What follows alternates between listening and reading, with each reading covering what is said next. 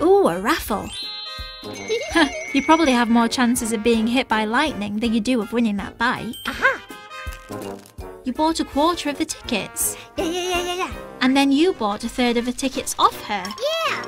So what fraction of all the tickets do you have?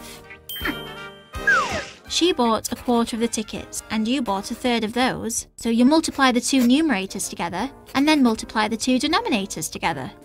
So you have 1/12 of all the tickets. Whereas you had a quarter of the tickets, but you sold a third of them. So you have 2/3 of a quarter of the tickets left. That's 2/12.